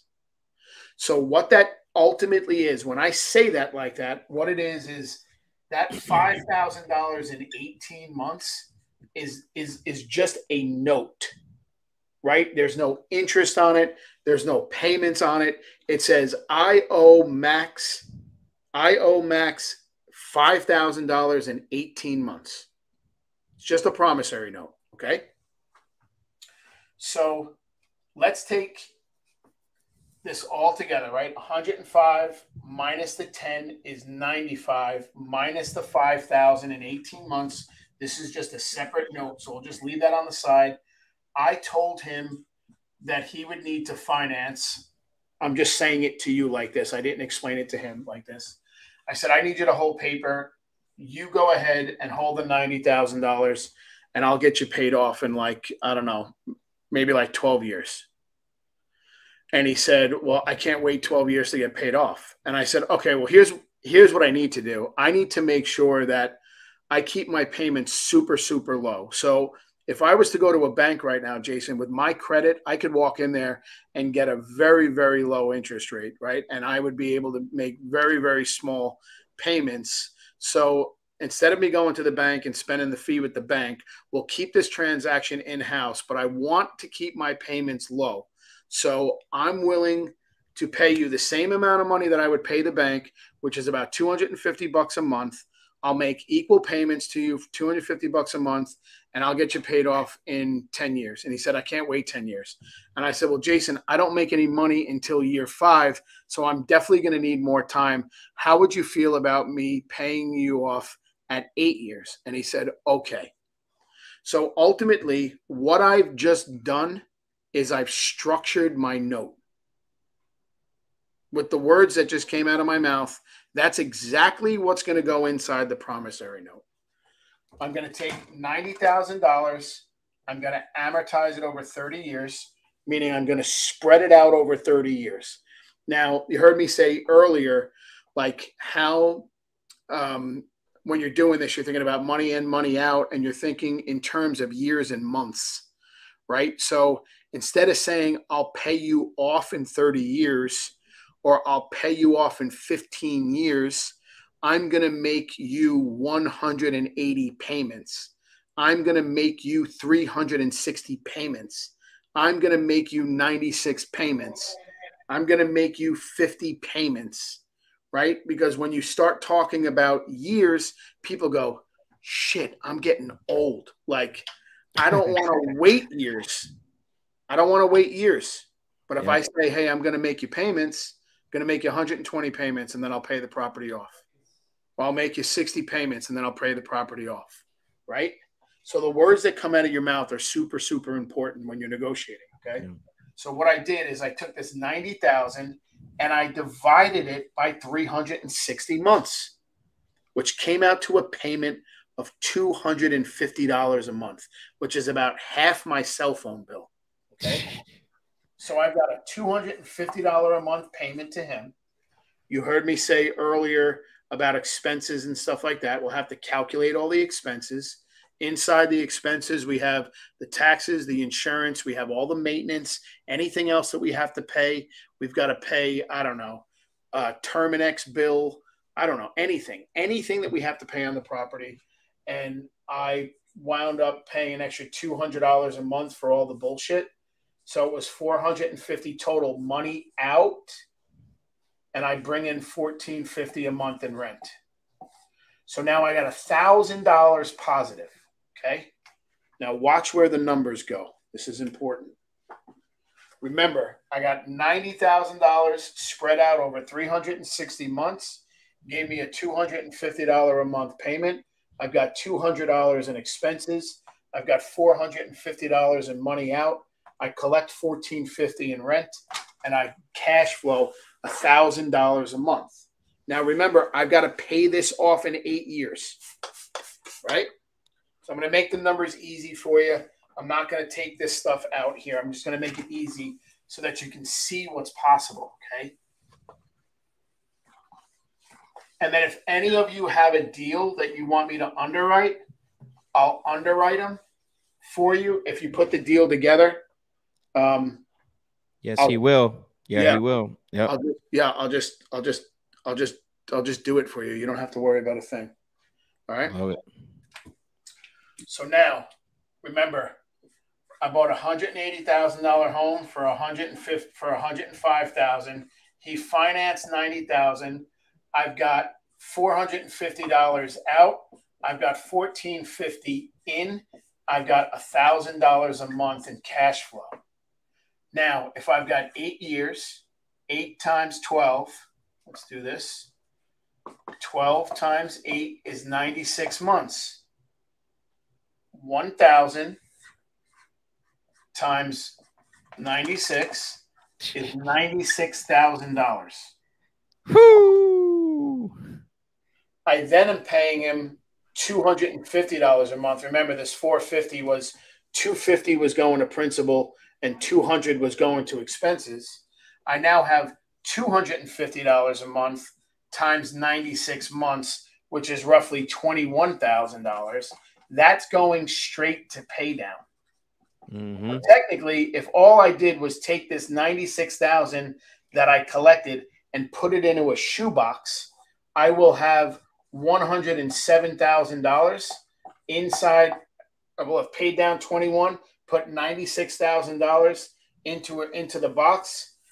I only owe 90, so this thing gets paid off in year 6.5, and that's the end of it. Boom, man, now, that's amazing. Let's refine. Or the can in the backyard. The can in the backyard, man. Don't come to my place with a metal detector. Now, watch. That's just the acquisition. All right. Now let's go refinance this thing. Let's go. Are you ready? Now, what happens? Let me ask you a question. What's going to happen to the rent over the course of 8 years? Go up. It's going up, Mike. Man. So this number goes up over time. This doesn't change, right? This pay down, this $250 a month. This doesn't change. This goes up. This number goes up. They all rise in value, right? So now what we do is the house is already paid off. Mm-hmm. It's already paid off, but we don't have to take that money and pay it off. We'd be stupid to pay it off. We'd be stupid to go grab that money out of the can. That money's already in another property. We now go back to the bank 7 years later, right before the 8 years are up, and we say, hey, bank, remember, it was worth $180 when I bought it. We now say to the bank, hey, bank, what's it worth now? And the bank says 7 years later, it's worth $250. And they're going to give me an 80% loan. What's $250 at 80%?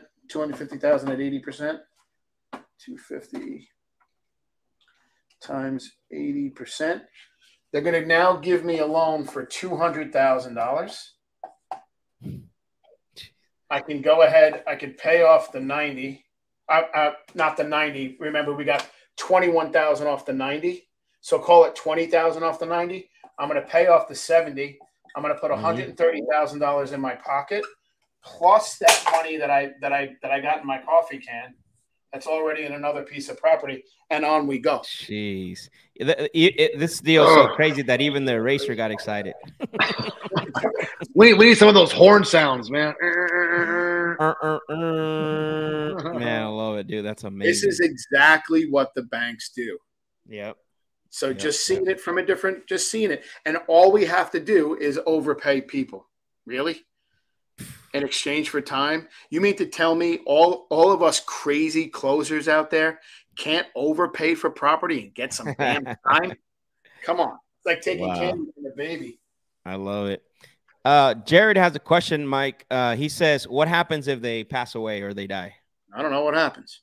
I don't know either, man. You tell me. Where are they going, man? They got their plot picked out?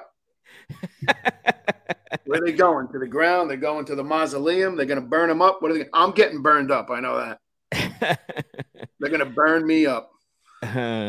Amazing. Yeah, I mean, you continue making the payment, right? Yeah.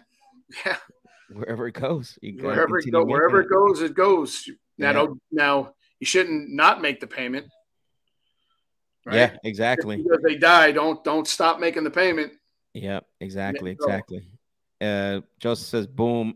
Everett says, facts. Juan says, for tax defer, is the seller just paying taxes on the total they received from us on a yearly basis? Only paying 12 1,000 monthly payments opposed to a lump sum?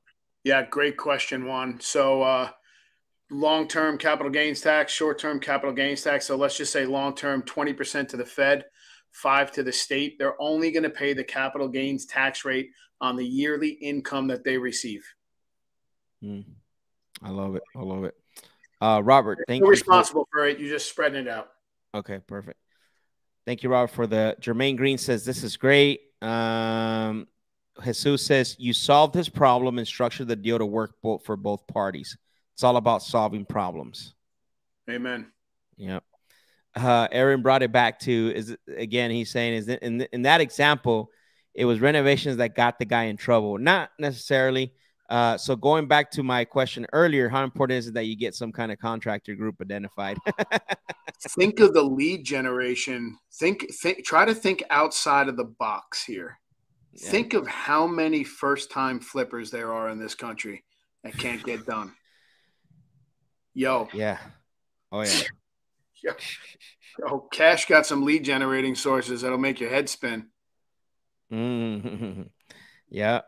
I love it. We're going to have to talk about those, Mike. I got a backstage, No, just kidding. You gotta come see me in the green room. Yeah, come see me in the green room.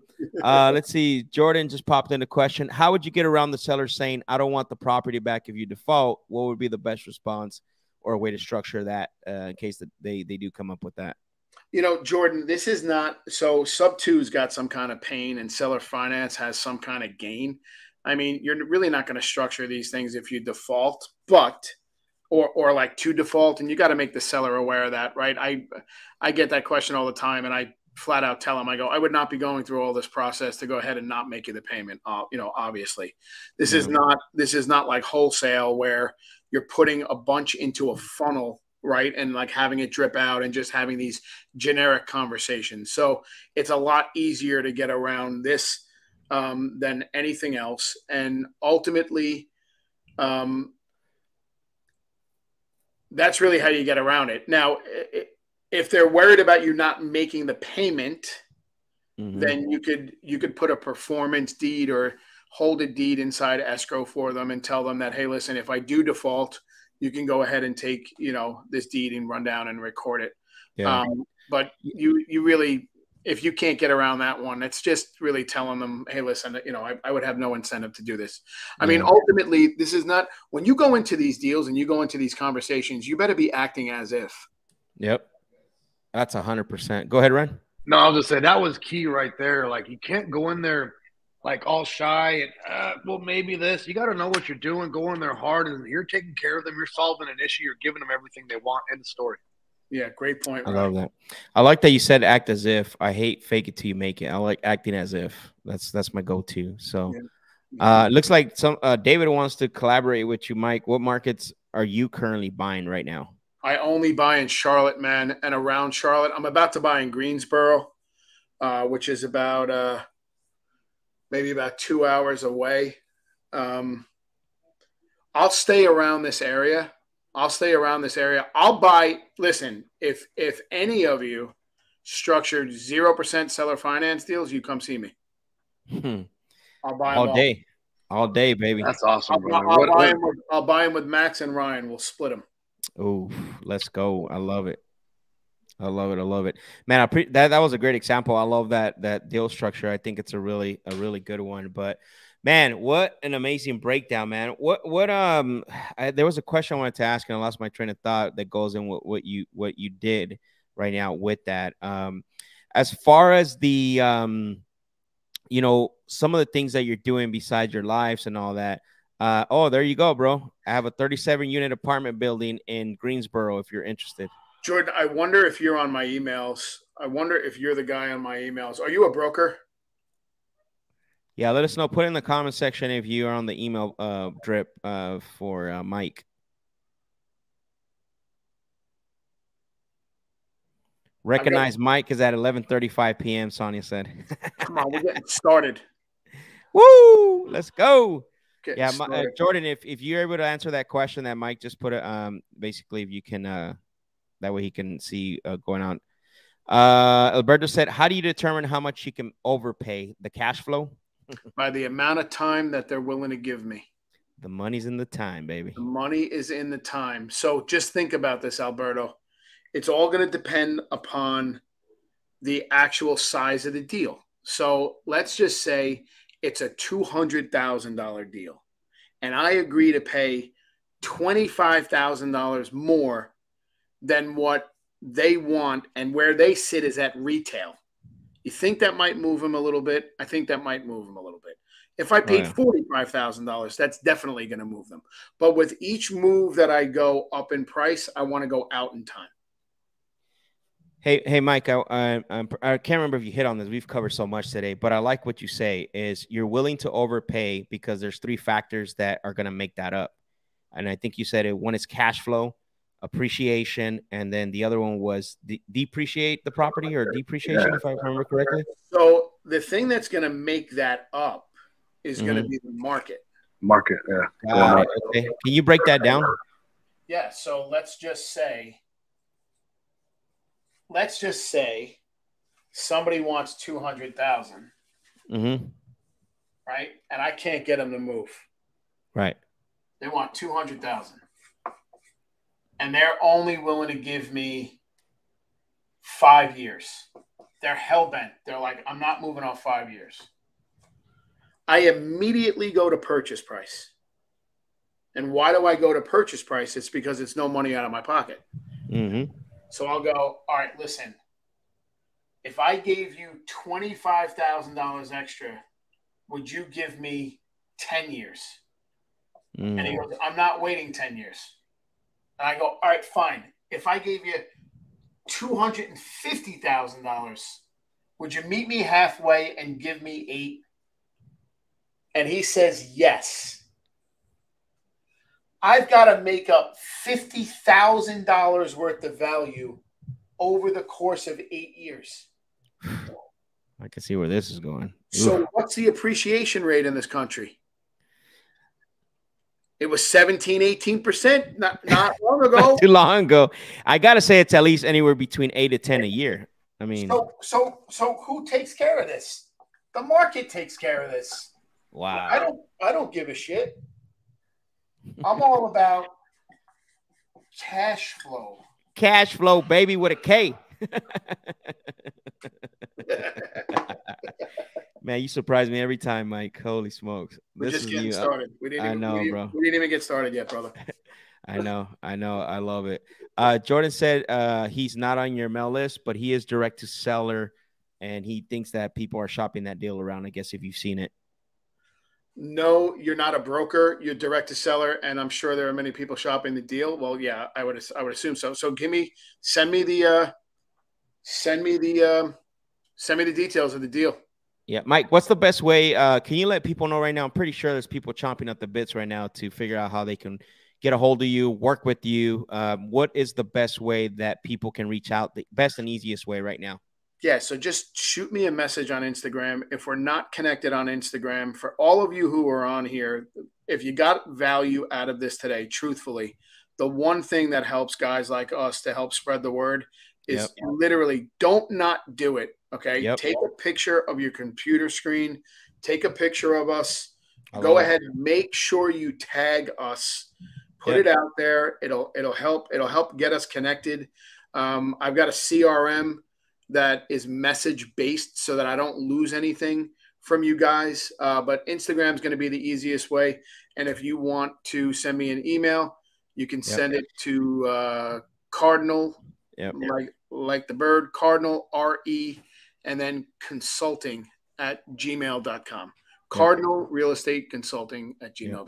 I'm going to make it a little bit more enticing here for you guys to tag us. For those of you that takes a screenshot, tags us on Instagram, I'm going to give you the presentation that I gave on Sunday, Mike. What did you think about that presentation? The Think About It Eliminator, brother. I'm going to give that presentation away. That thing was amazing.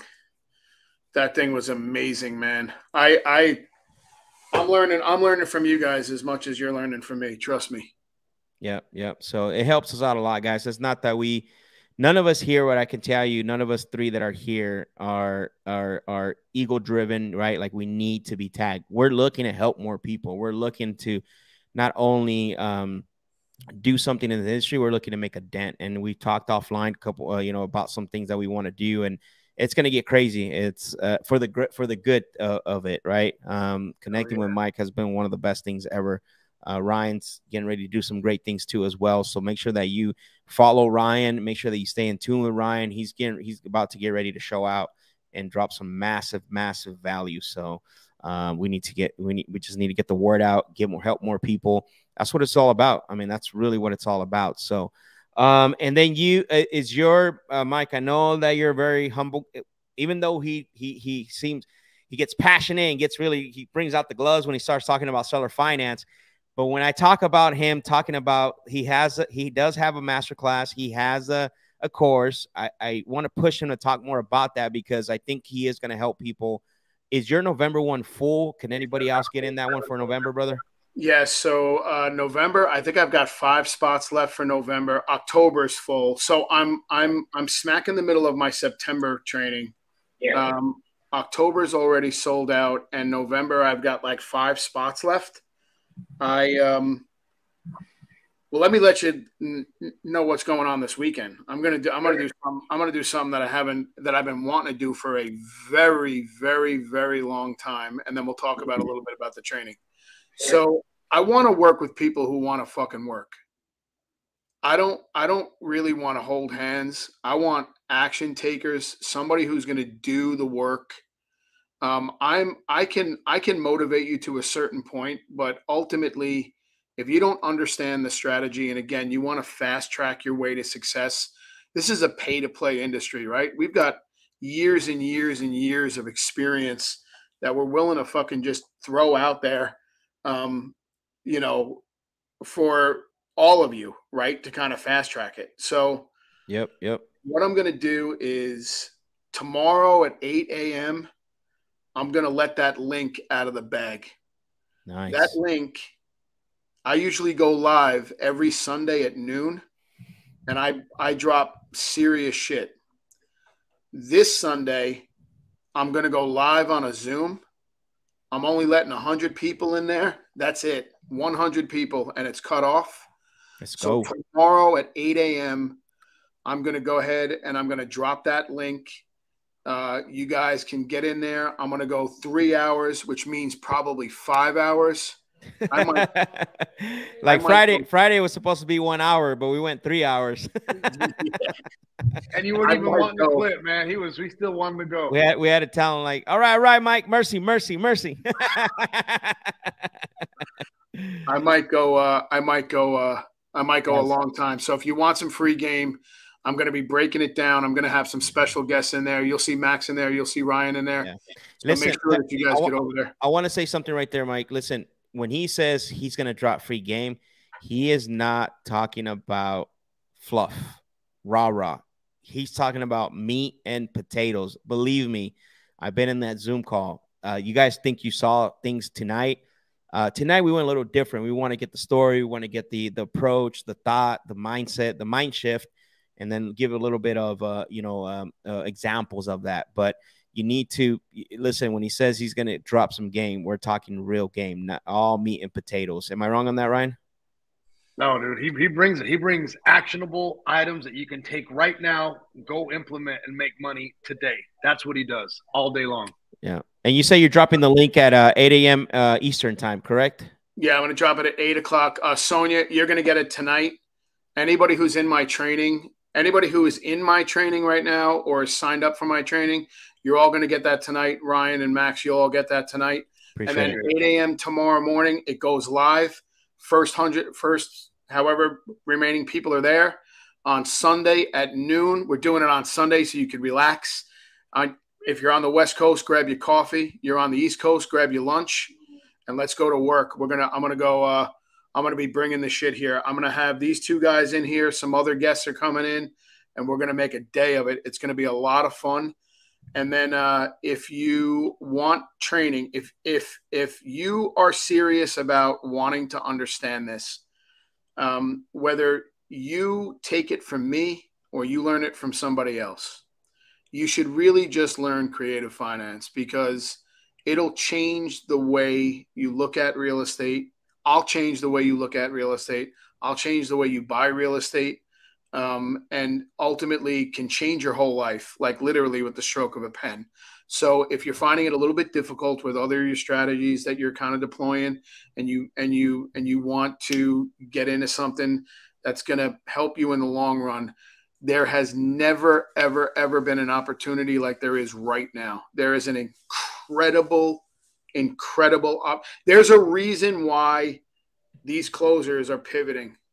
There's a reason why Max and Ryan and all the other guys that I hang around with have a quick pivot, because they're smart. They know what's in front of them. They see what's coming down the line. There's a reason why I'm in this Zoom right now.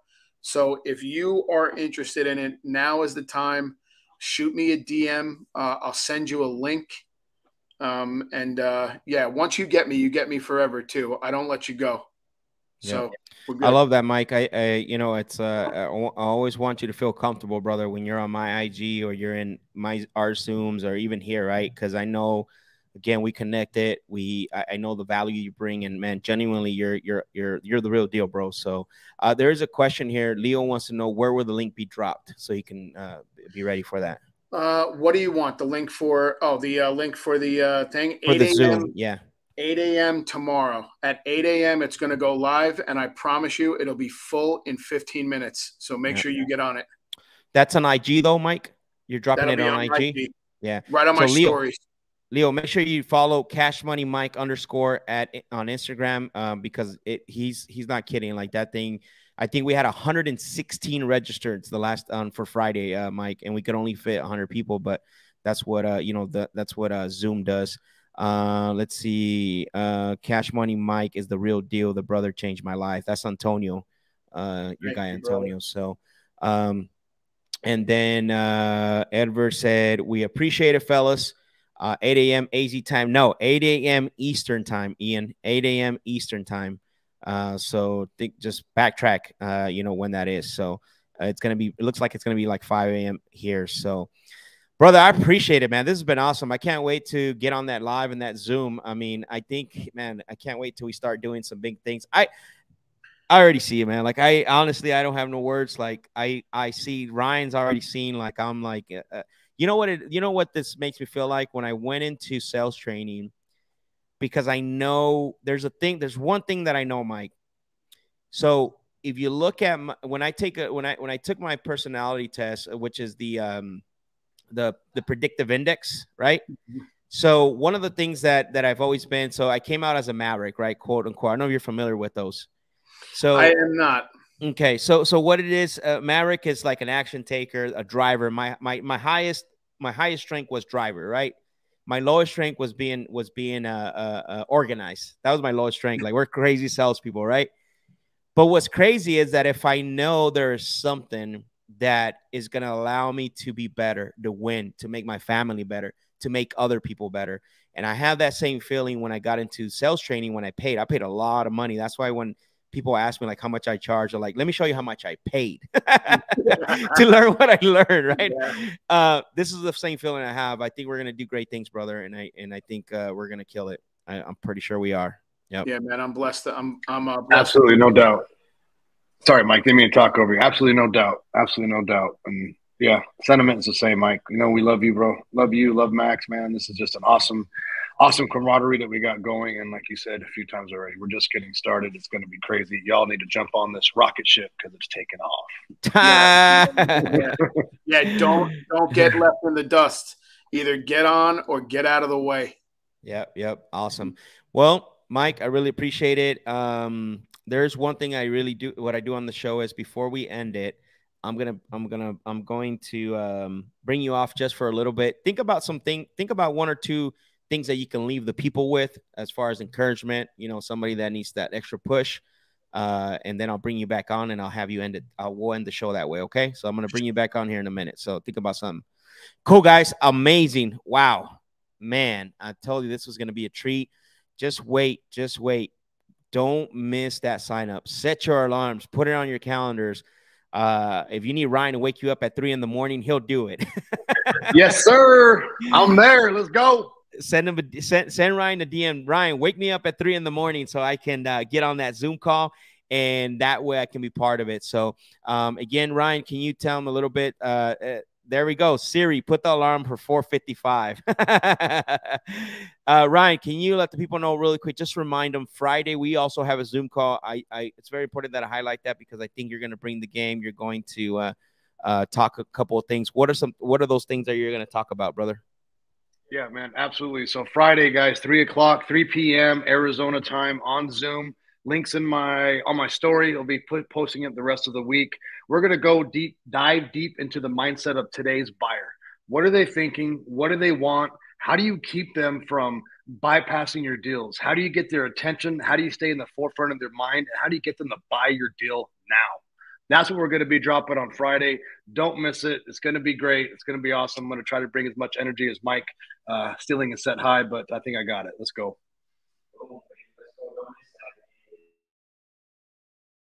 Boom, baby. Don't miss that. And again, if you want to be part of my private Facebook group, we're doing a lot of huge things on there. Send me a DM and I'll send you the link. And what I'm going to do right now is I'm going to bring Mike back on and let him close the show. Yeah. So listen, the reason why I'm here is because there's a big hole in the education space. I understand that it can get extremely confusing. I can also understand that you can get kind of connected to some of these strategies and get, into analysis paralysis and shiny object syndrome. If there's one thing you should take away from today, it's that if you're persistent, that I promise you it'll pay off. If you surround yourself with really good people, I promise you that you'll fast track yourself to success. And if you work your ass off, because there are no shortcuts, even though you might be able to get the shortcut and fast track your success when you get around people, you still have to do the work. But I think what's going to separate me and the rest of the guys that you kind of surround yourself with is that we truly want the best for you. And nobody here is going anywhere. So if you decide that you do want to get around guys like us, we're here forever. At least I'm here forever. It's probably no surprise. I love what I do, and I wish you guys the best success. Reach out if you need me. Boom. Thank you, everyone, for joining us, and have a good night. We can't add nothing more to that. Thank you, Mike.